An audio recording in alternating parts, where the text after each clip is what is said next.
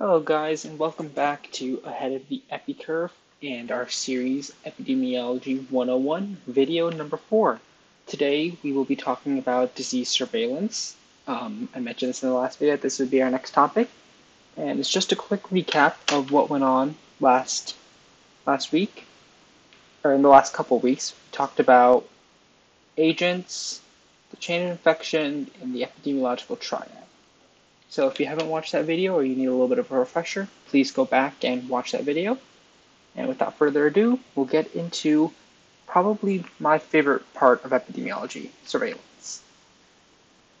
So what is the definition of surveillance? So this is another stock definition with multiple components, just like the definition of epidemiology that you're going to want to know.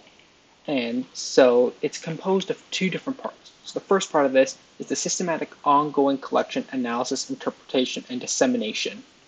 That part, that's what you're doing. And we'll see that in the steps of surveillance or the public health approach in the next slide.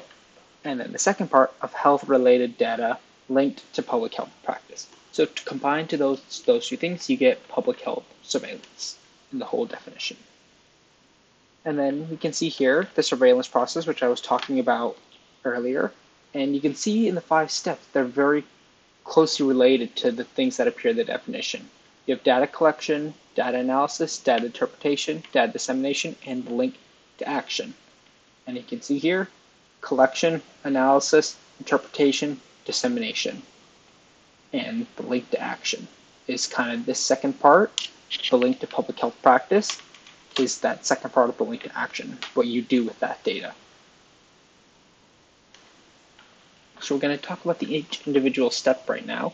The first step is data collection, and this is just, as it sounds, how you're collecting information about levels of disease, risk factors, anything like that. And there are 4 main ways or categories of how you do data collection. These are your general surveillance types. And there are more than this, like medical surveillance is not listed here, but these are the 4 main public health surveillance types. And so the first type is passive surveillance. So data is sent to the health agency without prompting. This is probably the easiest for a health agency to conduct and doesn't require that much manpower.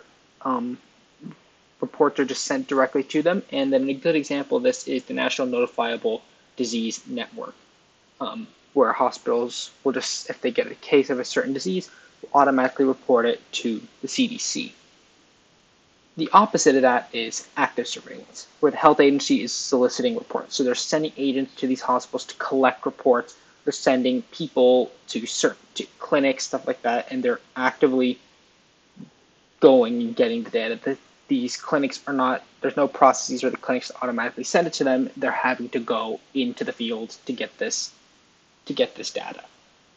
And so as you would expect, that's a lot expensive. It takes more time, but it does have its benefits as well, in that it's easier for the agency to manage for targeting certain areas. So there are benefits to it. Third up is sentinel surveillance. This is case reporting by a group of pre-selected sources, such as certain clinics or hospitals. If I wanted to figure out occurrence of lead poisoning in Flint, as we all know, the Flint water crisis is just a couple years removed, why would I include hospitals over the whole state of Michigan? I would want to target just Flint, or maybe I want to target specific neighborhoods in Flint to see differences in things like demographics, race, age. You can stratify, and this helps collect data to compare certain things and allow for comparison of data between 2 different groups. And the fourth and the type of surveillance that'll provide the most broad results is syndromic surveillance. And it's just surveillance based off symptoms rather than positive lab tests. And this is especially used for the early detection of an outbreak. So for certain diseases, certain symptoms that are heavily associated with diseases, this could be useful. Maybe for like Koplik spots. Once you have Koplik spots, the chance of you having measles is extremely, extremely high. It can also be used for things like flu or respiratory virus infections, that if you have certain set of symptoms, you could say, okay, we're probably going to be entering into an outbreak of respiratory viruses. So some examples of surveillance systems, the National Notifiable Disease Surveillance System, like I talked about earlier, the Behavioral Risk Factor Surveillance System, which is a essentially just repeated phone surveys for health risk behaviors, chronic diseases, the access to healthcare.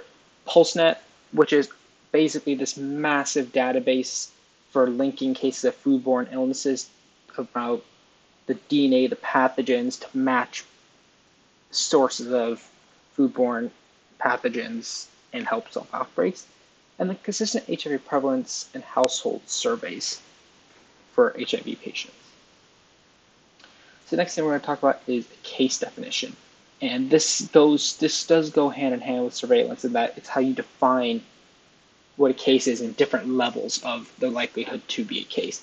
So the true definition of a case definition is a set of uniform criteria used to define a case or of a disease for public health surveillance.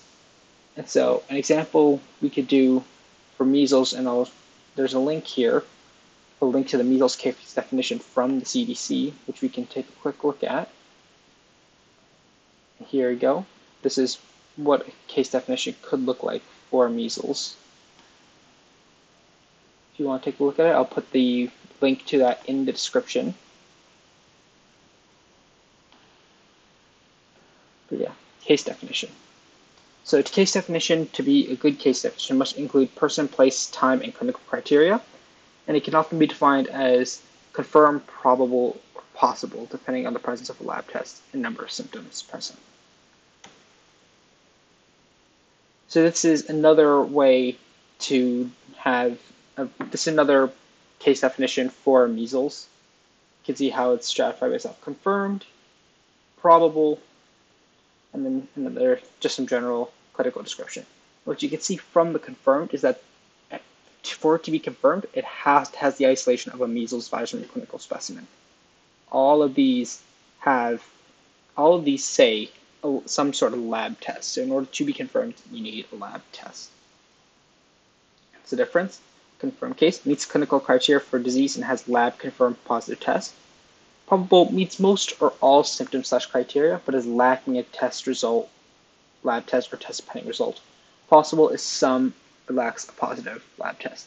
And not a case for an outbreak could be out of the time period, no symptoms, no lab test, negative lab tests. That would be that. Now, case report. A lot of times people get case reports and case definitions mixed up because they sound so similar. But a case definition is broader. Like you apply a definition of something to many different things. A case report is for one single person. You're reporting information about one single person. So this is on the right here is an image of a case report form for Rocky Mountain spotted fever. And it'll include things like demographic information, name, address, location,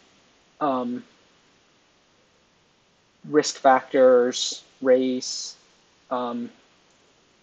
clinical information like symptoms, possible exposures. Like if, for example, the bubonic plague one could have exposure to animals, and will also for symptoms will have disease-specific symptoms like buboes, presence of buboes, where are they, stuff like that.